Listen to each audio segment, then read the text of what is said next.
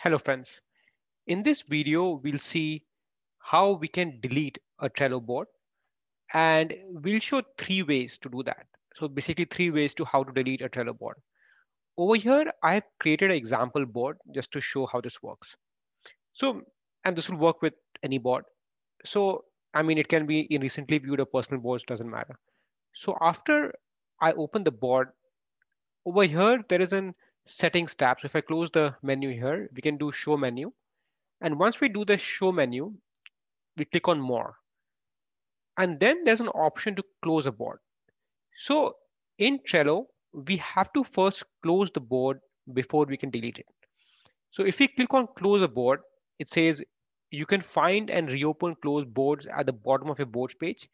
We will show you where the boards page is because once you have closed a board, you can also reopen it if you have not permanently deleted it. So if I click on close here, we get to this place. Now, this is important because a board that is closed in Trello can also be reopened.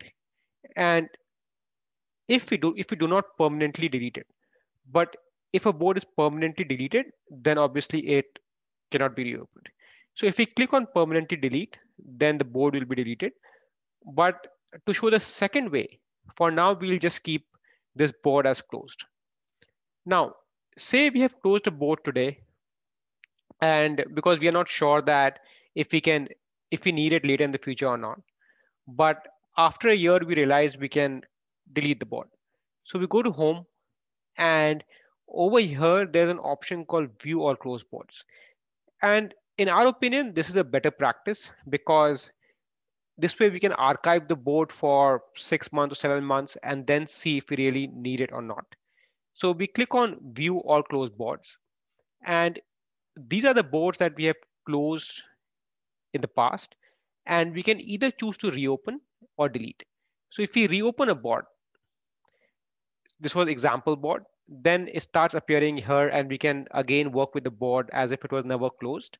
But we can also choose to permanently delete a board, which is all lists, cards, and actions will be deleted, and you won't be able to reopen the board. And there is no undo. This is important. So it's a pretty thoughtful and important thing to know that do you want to delete the board or not. And over here, we also have a drop down where we can select which kind of board are we looking at. So for this example, we will delete this board and then click on delete. And now see, it says no boards have been closed because a board has to be closed before it can be deleted. Now we'll show the third way to delete a board. And in that case, we'll just again go to more and we'll close the board. And over here, we'll just let it be as closed for now because we want to see a different way. And we'll go back to home. Then we can use a link that Trello shares, which is this link. And over here, what happens is that once you open this and we are logged into Trello, then as we can see here, then Trello can automatically load the boards that are closed here.